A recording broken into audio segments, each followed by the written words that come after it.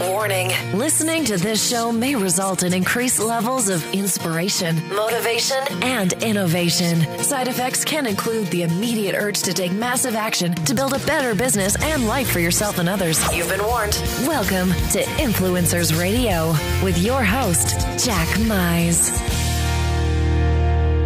And welcome back to another episode of Influencers Radio. Technology is kind of it's an ironic subject to me, because technology seems to be, every time you hear people talk about technology and the advancement of technology is to make our lives easier, to make our lives better, to help us, I'm not sure if to get more work done or to have to work less, but it seems like with the advances of technology, people are working harder and longer than they ever have. And they're doing it with less and less human interaction and communication. That's communication with customers, communication with coworkers, and we're definitely seeing evidence of this having some disastrous results. For example, I'm sure a lot of people remember the Wells Fargo incident here recently. They've spent millions, maybe billions of dollars on technology, on customer relationship technology to manage accounts, technology to do a whole lot of things. But guess what? Something got lost in the mix there. The right hand didn't know where the left hand was doing. And that's one of the big dangers of technology. And today, my guest is someone that understands this very, very deeply. He is an author, speaker, entrepreneur. He is the founder and managing partner of C5 Insight, a consulting firm focused on customer and employee engagement project implementation, and has twice been named to the Inc. 5000 list of fastest growing companies. He's also the best-selling author of the book, The Luck Principle: Business Results at the Intersection of People and Profits. And that's exactly what we're going to be talking about today. Please welcome to the show, Geoff Abels. Geoff, welcome to Influencers Radio. Hi, Jack. Thanks so much for having me today. Well, I'm glad to have you here because, one, you seem to be kind of, I don't know if neutral is the word, but usually people are very on the extreme. They're avid fervor, technology, or they're almost to the point of being Luddites. Technology is ruining everything. And you seem to be one that realizes there is a happy mix to advance us, but there's some things that definitely need to be addressed as we do it. So let's start right there. You're going to talk to us today in words that we can understand, right? Yeah, that's what I'm all about, is kind of taking this subject that can be very complicated and technical and bringing it down to the bottom shelf, so everyone from an executive to an entry-level employee can really approach this and understand how do we use technology to embrace timeless relationship and people principles rather than just technology for technology's sake. That phrase right there that you just said, technology for technology's sake, I'm sure that anyone that works in any kind of corporate environment has seen that phenomenon occur, where, thousands, or I should say millions of dollars are spent on these huge systems that are meant to, make things easier, to make, the interaction of departments easier, and to work with customers and have better customer experience.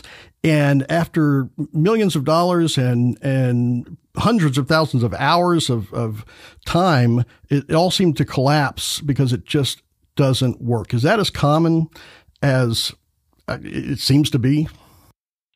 It's unfortunately, it's extremely common, especially in today's time. I love some of the things you said in your introduction, some of the insights you had just having gone through the book. Look, for the last 50 or so years since, technology as we know it today kind of came to the fore, businesses and people have been using it to solve process problems, which is great. We've had unbelievable blessings as a society, able to do things and get things and have things that we couldn't have dreamed of 100 years ago. But we've been creating a problem the whole time. We've been creating, and you kind of pointed it out, we've been creating silos where people tend to be more sheltered from other people and instead are much more technology centric in the things that they do. And the reason we're failing so often nowadays is because most organizations have realized that we've really gotten a lot of the value out of technology for process automation that we can, and that's what we've been focusing on. And instead, they're starting to realize if we can use technology to be more people-centric, to create better engagement among our employees, to create better experiences for our customers, that's really one of the last frontiers of really differentiating and becoming more proficient as businesses. The problem is they're doing that the way that they've used technology to solve process issues in the past, and it's not working. It's failing something like 60% of the time, and there's a lot of circumstantial evidence that says 60% failure is actually a lot lower than the actual failure rate. Most companies fail on these kinds of projects 2, 3, 4 times before they either give up or they get it right. Look, I think it was Einstein, smart guy, who said we can't solve problems using the same approach we used when we created them. And technology has created the people problems that organizations have today, and they're trying to solve those problems by throwing technology at it the same way they always have. And there's a lot of frustration, a lot of money wasted, and even worse problems with relationships as a result. You used the analogy or the case study of Wells Fargo at the outset of the conversation. Look, a great case in point. I used to work as an employee of that bank in the distant past, and they're known for having a lot of integrity. They've got a lot of controls around the things they want to do. And I don't know all the ins and outs of what happened there, but I follow the news, and I suspect that part of what happened is something began to take on a life of its own on the front lines, and there was this gap between what people were doing in the front lines of the organization and what the top of the shop thought was going on.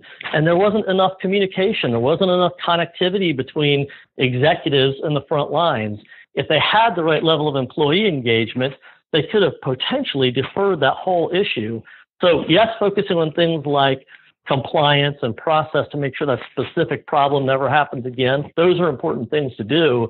But if you lose the human touch, if you lose the human element, and when you're in an organization of 1,000 people or 300,000 people, it's really hard to keep that up. So if we get this right, we can actually say these things that have always worked in human relationships for thousands of years can actually be scaled just like other things can be scaled, so that one person or one small group of people can have a relationship at a broader, more people and deeper, more insights from those people level than they could have before.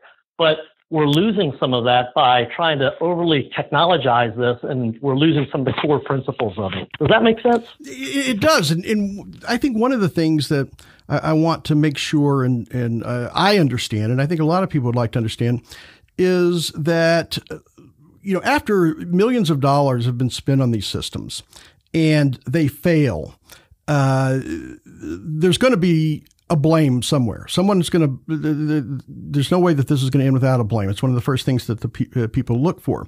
So if you go in and you, come in when it's all, it's rubble, the thing is collapsed, it has failed. Do you often find, or what do you find more commonly? Is it that the system has failed? Because a lot of these CRM systems are sold as the magic bullet that, this system is going to, it can do everything. And I think companies think that that means that the system will do it for them. So is it that the system doesn't work, or is it that the human element has failed to implement the system or use the system to its capacity or to its potential? So you've put the question very well, because you said some of these systems, and they're not just CRM systems, there's systems even around internal communications too, like intranets and those kinds of things that are, as you said, I think you said sold as the silver bullet, that it's going to cure all these problems. That's the beginning of the problem right there. There is no silver bullet. For companies to really do this well, they really need to transform some pieces of how they think and how they do business. And so, when you think of a transformation, think of a caterpillar going to a butterfly, right? We all want to go from an ugly, slow caterpillar to a beautiful, agile butterfly, but that happens in a series of small incremental steps to get to that transformation. What companies are being sold is an easy button. If you push this button, you'll be more connected to the customers. I can tell you, having most of the business we do is actually rescue projects, helping companies that are in a state of failure, trying to figure out, pick up the pieces, get the train back on the tracks and move forward again. And most of it is because they bought this system as an easy button. The problem is most of them don't learn those lessons either. The other problem they have is more of a leadership problem, where they continue to say, well, that piece of technology didn't work, so let's buy a different piece of technology to try to solve this problem. It's kind of like me on the personal side. My wife got me a Fitbit a couple of years ago. She's a personal trainer, and I kind of got the message that, it's time for me to get in a little bit better of a shape. And I like technology and I like people, and so I had these visions of I'd use this and it would really connect me with a healthier lifestyle. And what I found was after about 3 months, I kind of burnt out because the Fitbit kept telling me that I was doing the wrong things or wasn't doing enough of the right things. And I just kind of took it off my wrist and stopped using the thing. So I'd expected to buy technology and it would transform me. What happened instead was my wife, who's loving but also a drill sergeant, stayed on me and gradually made changes in my lifestyle, small things about how I ate, small things about how I exercised. And gradually, through a series of incremental steps, I transformed. She took the role of leadership in my life, and I've shaved off about 20 pounds over 2 years, and I've sustained it. Unlike a quick, easy-button diet where I go crazy for 30 days and then fall off the wagon, I sustained it. Businesses need to do that too, but most leaders don't know how to lead a project focused on transforming the organization to be more people-centric. They get the tools, but they don't know how to use it as a leadership tool. So it's partly the expectations on the front end and how it's sold, and partly how the project is led, whether it's from a project planning standpoint all the way down to designing processes that are more people-centric instead of processes that are operational-centric and overly complicated.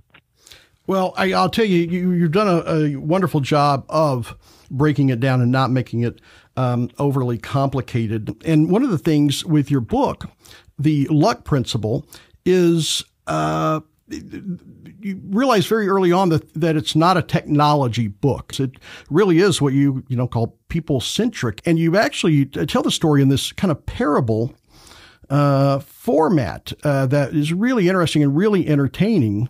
And it's a level of, we're speaking on technology where it's not condescending, but it is very understandable. So thanks for noticing that. So I guess the easiest way to think about it is, as I looked at it, one of the things I and the team I manage here realized after spending a lot of years looking at this is technology isn't really the problem, and technology really isn't the solution. And so a lot of companies think they need to throw technology at it, and when it doesn't work, they think they need to throw new or more or different technology at it. So part of the inspiration was saying, we need to get away from that a little bit. And I'm not saying that technology doesn't play a role. We're living in more and more of a digital world where the digital and the physical workplace and world are intersecting. We've got to embrace the right technology. But the problems that we're having usually aren't going to be solved by just upgrading or getting new technology. It has more to do with people and process and how we're thinking about things. So that was one piece of it. The other way I looked at it was, there are so many books in the marketplace on this topic now. If you do a search on Amazon or something for customer experience or employee engagement or journey mapping or something like that, you'll find dozens of books. And if you get some of those, most of them are very long. Some of them are extremely technical. Others are very extremely textbooky. And it makes it a really overly complicated subject for many people to approach. Even the ones that aren't purely technology tend to have just way more information than you need for an executive or somebody who's trying to get their head around this, to get the broad strokes, to get the big picture of, look, here are the 4 or 5 disciplines or habits that if we can just understand these and think about those whenever we're thinking about how we're treating each other or our customers, will absolutely transform how we do business. So I kind of looked at all those books and said, we need to get something, it's a nice, short, coast-to-coast type of read, easy to digest, and can explain the core concepts in a way that's engaging. People remember stories better, but that's also relevant. So we augmented that even with infographics and statistics so that people could look at it and not just say, this sounds like a good idea, but would also see the statistical evidence backing that up. You brought something up earlier that I want to make sure and and talk about is that your company, you say you oftentimes come in at the end when a project has failed, or you're seeing kind of the rubble of a failed project. Cures always sell better than prevention, right? What's the advantage that someone has of speaking with someone like you before they jump right in and start building this? Do you see that the problems begin at the beginning, middle, end of this project or implementation? My guess, it's probably some very key decisions at the beginning that set this on a bad course all the way through. Yeah, you're right on with that. If you think of it, it's almost the beginning and end are where the problems are, because we focus the least amount of attention on those now. Most organizations, when they think about these, they think, oh, this is a big technology project, so let's spend a lot of time on the front end choosing technology, and then we'll kind of implement it with a lot of technical resources and focus there, and then we'll kind of move on. And they haven't really set up a good plan. They don't really understand what they're getting into on the front end, so the seeds for failure are kind of laid there. And then on the back end, they don't have the ongoing discipline to stick with it. I love the Fitbit analogy because it fits really well here. And that's the idea of lasting change doesn't come because you execute a project. Lasting change because you actually put disciplines into your life or put disciplines into your company to consistently continue to do these things you've decided to do in a way that includes accountability and measurement and tracking and improvement and those kinds of things. So you're absolutely right that that the seeds for failure are laid at the beginning, but they actually don't often bloom into a full-fledged problem until the very end of the project. And look, it's easy for me to kind of say as a guy who consults with this that we're perfect. And the reality is there was a lot of humbling, vulnerable, exposed moments that led us to ultimately becoming the kind of company we became and doing this book. We'd implemented projects like this in the past. Earlier in our history, we're celebrating our 15th year now. We thought we were great. Our clients generally liked us when we finished projects. They gave us good reviews, and we saw the fail statistics were already out there, and we thought we must be doing better than most. But when we look back in hindsight, when we checked our rearview mirror on some of those projects, we realized our results aren't much better than what everyone else is producing out there. So we had to ask a lot of hard questions and be very open to, we're part of the problem if we don't really understand what this is all about. And it kind of led us to navel gaze for a while and to really kind of explore this and say, what's really going on behind this thing? So that brought us to becoming a whole different type of company. When people engage us up front, they kind of say that we're the sales prevention committee, because we'll usually go in and do an executive briefing with the leadership team, and we'll start telling them all the reasons why they shouldn't do this right now. And we're not trying to unsell them, but what we're trying to do is say, look, to be successful, this is a different level of commitment. You think as executives, your role is to stroke a check. That's the easiest part of your job. That's the cheapest part of your job with this. Your job as an executive is to actually lead this project and change the way your organization thinks, lead by example. And there's some practical ways that they can do that. It doesn't have to become their new full-time job, but it has to be integrated in what they're already doing. So most leaders don't know how to lead using digital tools. But if they don't learn how to lead with those, they're really just waiting for a millennial to replace them someday, because these tools will absolutely change the foundations of how companies work once a leader embraces them. You said something about how people seem to jump into the technology up front, right? That's what they focus on. And it made me think and recognize how many times that, because obviously a lot of these systems, they have salespeople out there selling these systems. And oftentimes it seems like that, hey, here's this great system that we should buy. Let's find some problems for it to solve.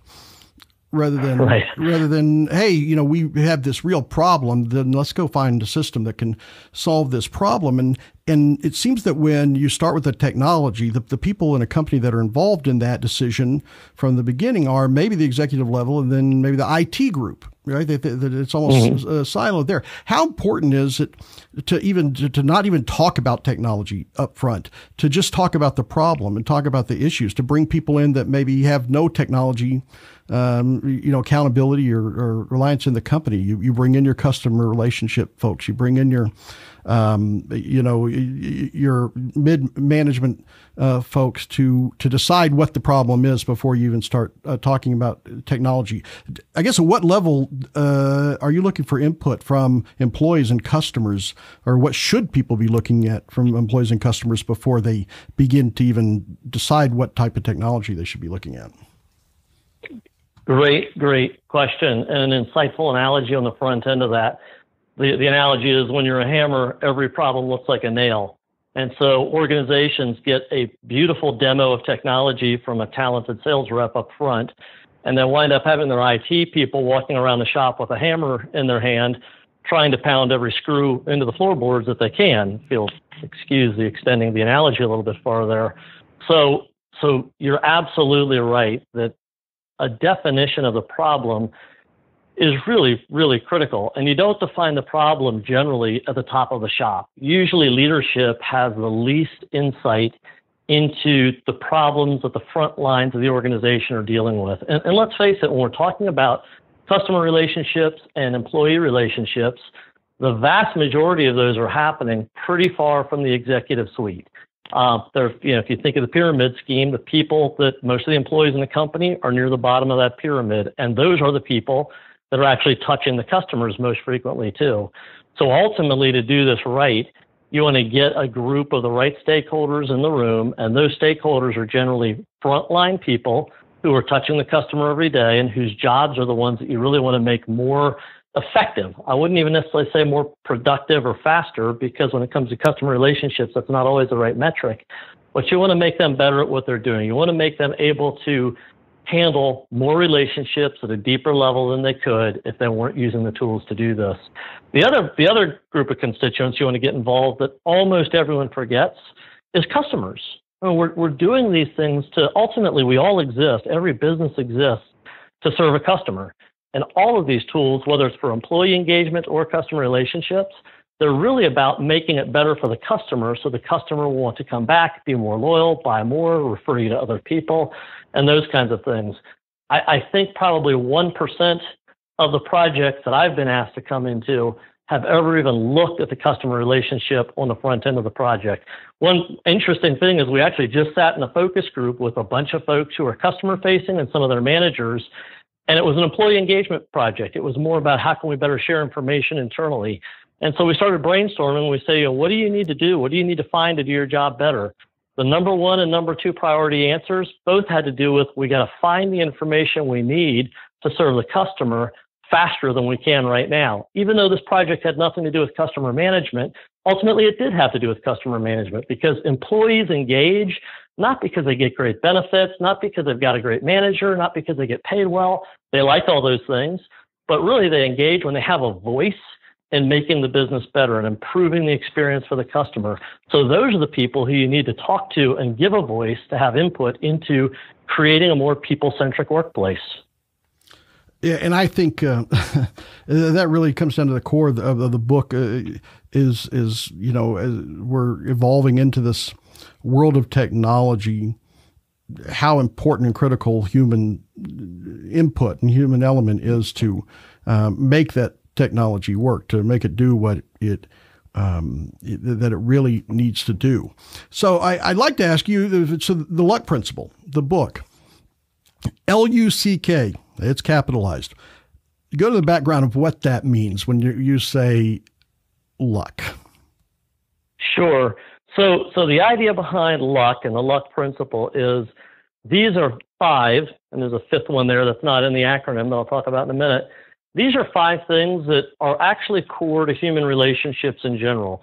And I wish I could say that I was a genius and I discovered these on my own, but it was really in trying to solve these problems with technology and these projects that weren't working well, and looking at how companies that were succeeding were doing things differently from those who weren't. And we initially found these 4 things that made them different. And as we backed away and looked at that at 50,000 feet, we realized, you know what, these are the same 4 things that any good relationship builder does to develop relationships one-on-one. the winners in companies have just figured out how to take those things and make them operate at scale so they can do that with more customers and more employees at a more meaningful level than the people who can't. So the four things are, look, everyone starts good relationships by listening, right? It's all built on a foundation of listening and kind of remembering what people tell you. In a business, that's called a corporate memory. You've got to have a way to kind of say all these things that are being said inside and outside of the company. How do we listen to that? How do we capture that in a meaningful way? And Stephen Covey is the one who said, look, our problem as a human species is not that we don't listen at all. It's that we listen with the intent to reply rather than with the intent to understand. So that's the second thing that great connectors have always done is they said, I don't just listen to somebody and then kind of when they shut up, I tell them what I want to say. I actually listen to them carefully, listen actively, and really want to understand what's their context, what's their situation. In companies, the word for that is big data. It's analytics. It's those kinds of things. It's predictive modeling and machine learning, all of those kinds of things. By taking all that data you've listened to and remembered, you can now analyze it. IBM did some research a couple of years ago with something like 1,200 global CEOs, and they found the biggest difference between the fastest growing companies and everyone else was their ability to capture, extract insights from, and apply information to make better decisions within the organization. So that's understand is the U. And the third part is connecting. And everyone thinks, oh, okay, I understand that. Connecting is where the action is. But when you really break it down, most people are getting the action wrong because they look at connecting as something that is just a skill set. And make no mistake, personality is an important part of creating great connections. But when you look at the best connectors in the world, those people who go to a party and by the time they've drifted through the room from one side to the other, have 10 new best friends, those folks, although they make it look natural, they've practiced habits over a lifetime. And when you look in organizations, the word for habit is process. But people processes are very different from operational processes. They're a lot more flexible, but they've got some rigid components too. So the C is connecting, and it's sort of the process step. And then the last step, the K, is knowing what the results are. So again, the best connectors in the world, they don't develop skills and then rest on their laurels when they hit 21 years old. They're constantly refining. They're constantly fine-tuning. They're trying new ways of connecting with people, seeing what the world gives back to them, either on an individual or a collective basis, and continuously learn and improve. And companies that are doing a great job with relationships are doing the same thing. The problem is, it's easy to talk about continuous learning. You got to give everybody a scoreboard if you're going to learn continuously. And most companies have a big scoreboard. Think of a football field. There's a big scoreboard up front. Everyone can see revenue and profit and a few key metrics. But most people in most companies, in fact, 84% of managers say they don't have the statistics they need to help measure individual contribution. So in most organizations, people don't really know how they're contributing to that big scoreboard number. But if you look at a football team, the players on that team, every one of them has their own 2 or 3 metrics that they're trying to drive. They know if they can do their job impacting those metrics, it's going to ultimately have an impact on that big scoreboard that everyone looks at. In corporate America, corporate anywhere, most people don't know what their individual metrics are. And then the other thing you've got to do is you've got to collaborate. Knowing is the collaborating step, the working together step. You've got to be able to have a fail-safe culture where people can talk about what they've done that's worked, but more importantly, what they've done that doesn't work. And most organizations are not a safe place to be vulnerable and talk about what's not working. We'd rather talk about successes. If you've ever heard Brene Brown, she has some great TED Talks and has written some great books. She talks about vulnerability in the workplace. And I love one of her quotes that I heard from her once. She said, if you want to have a great organization, vulnerability is a prerequisite for kick-assery. So this idea of saying, how do we give everyone a voice in looking at success and failure together and recognize that the best ideas often come from unexpected places? That's where innovation is going to come from. That has to do with meeting cadence and metrics and a lot of things that aren't necessarily all that technical. So listen, understand, connect, and know. That's the luck principle.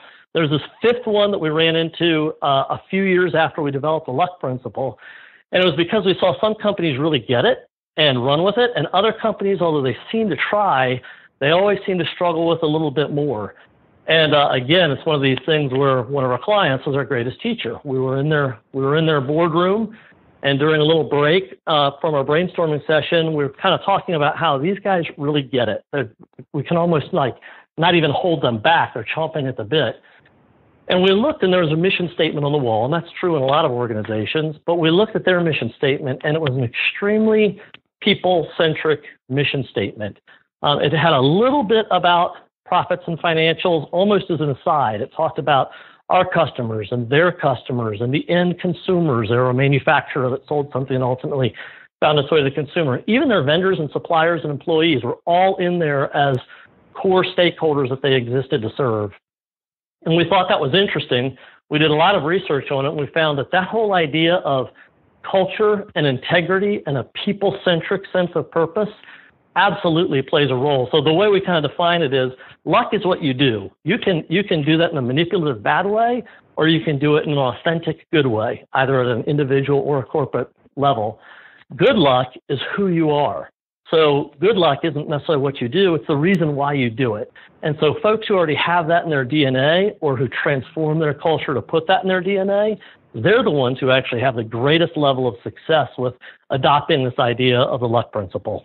You know, what you just kind of unfolded there is, I think, a perfect example of, one, why what you're doing is going to change the way a lot of people are doing business, the way a lot of people are implementing technology. But also, it's also an example of the book. The whole luck principle book is, you know, when you open it up and you're expecting it to be a technology book to a certain extent, but when you have just tremendous doses of sociology, of anthropology. You get lessons in all of this when it comes to the corporate world and human behavior that I think all of us will recognize from our day-to-day world. And I think even if you have nothing to do with technology, even if that you're not in the IT department, you don't even have anything to do with those decisions, I think someone should read this and realize that they do have valuable input to those decisions. And it really is just a remarkable read once you start getting into it and realizing the variables and the insights and the different ways that this affects the success or more importantly, the failure of these types of projects. So I got to thank you so much, Geoff, for coming on today and sharing this information with us. Well, thank you. Yeah, change always starts with one person. And oftentimes, in fact, most oftentimes, that person does not start at the top of the shop. So every single person who reads this can play a role in making our workplaces better. Well, there it is, folks. You definitely need to check it out. The Luck Principle, Business Results at the Intersection of People and Profits. Geoff, if folks want to find out more about you, C5 Insight, and to get a copy of the book, how can they do that? So the book's easy. Just go into Amazon.com. I think it's on some other online booksellers too, and you can search for The Luck Principle. You'll find it right there. You can also go to theluckprinciple.com. That's a site just for the book, and that'll link you to it if you want to go there and look at it. My company, C5 Insight, you can get to that website at the letter C, the number 5, the word insight.com, and you can learn a little bit more about what we do. We also try to bring this into everyone's reach, although most of our business is around consulting and advisory services. We do workshops on this too. So if you say, look, I need a couple of day dose to dive deeper into this, go to successaccelerators.com, and you can see some upcoming workshops that we have on the topic. And you can also, I'll start publishing this out there, but I speak all over the world on this subject, usually 2 or 3 times a month. So if you'd like to try to go to one of the events I'll be speaking at, you can certainly contact me. I know your website will have some of my contact information on it.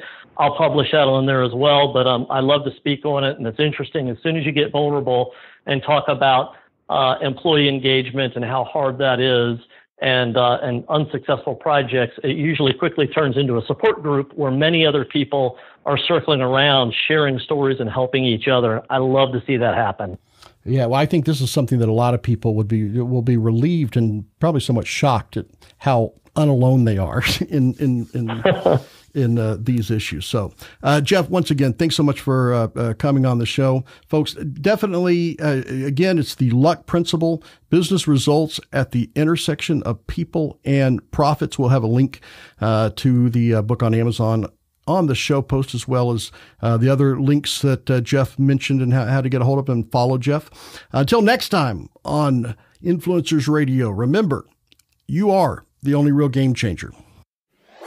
You've been listening to Influencers Radio. To get all past shows and updates on future shows, visit influencersradio.com today or follow us on Facebook at facebook.com/influencersradio.